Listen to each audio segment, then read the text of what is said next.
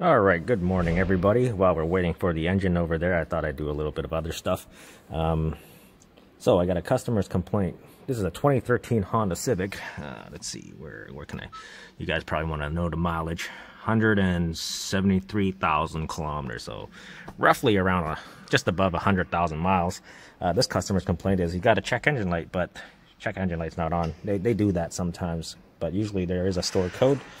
So what we're going to do is we're going to check what the code is, and you got the P2176 throttle actuator control system idle position not learned. Oh, I remember this guy.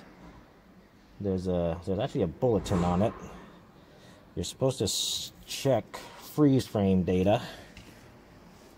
Let me I think what it says is you're supposed to see it's roughly, if it happens roughly around 70 degrees Celsius, ETC sensor 1, then you do there's a software update. So there you go, ECT sensor 1 on the first line there, 69.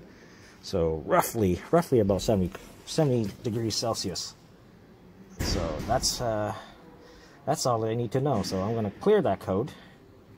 So this is something that, you know, you guys on the general repair shop might throw you guys for a loop, because something like this you won't be able to repair unless you go to the dealership, because all it is well, I don't know, if you have the tools to update the software in the PCM, then sure, you can repair it. Or some people might replace the PCM to a new PCM that probably has the software in it, but you're just wasting your money.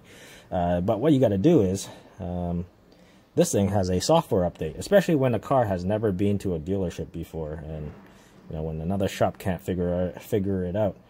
So let me clear the code first, and yeah, we're gonna update the PCM because the software for it fixes that issue. So I guess this is gonna be a quick video.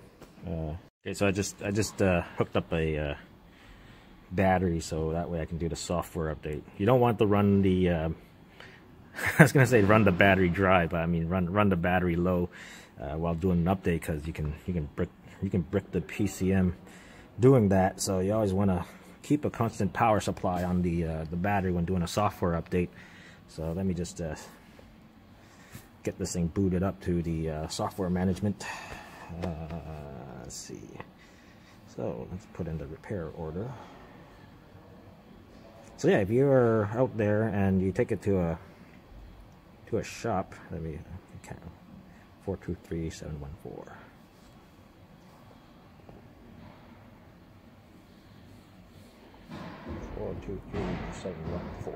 That's that. Read vehicle information. But yeah, so if you're you know, at a repair shop that's not a dealership, and they're, you know, you're chasing this code for a throttle actuator position learn incomplete, I think that's what the code was. And then they're telling you, oh yeah, you need a throttle body, or you know, you need a PCM, blah blah, and then it still doesn't. Oh, if you replace the PCM, you might fix it, but yeah, if they're just throwing parts at it and it still doesn't fix it, then you know, you're pretty much wasting your money. So this is where, like, you know, you probably have to get a second opinion, right? And usually if you take it to the dealership, and like, yeah, we've seen this code plenty of times, and it's just a software update. So people who don't take their car to the dealership to get their car you know, repaired, all it takes is just putting a new software in the PCM. So let's see if there's any updates. Still scanning, or not scanning, it's still searching. Yeah, I'll just bring you back when I get the full update list. We do have a software update, right? And usually it updates to the most recent one, because that includes all the previous updates. So yeah, so it's just like a one-time deal, and yeah, it gets all the software updates into one update. So if any new one comes out after this one, then you know, you got to update it again. But yeah, if you have never updated your PCM in the last 10 years and you haven't done anything, there might be like 4 or 5 different updates that's all in this one software update that you're doing. So let me, this is going to take a while, so I'm going to not record the entire update, because that's going to be a while. It even tells you when you click on it, this service bulletin update is for this P2176 code. So that's the bulletin number. Mill comes on with DTC P2176. So this is the fix for that check engine light.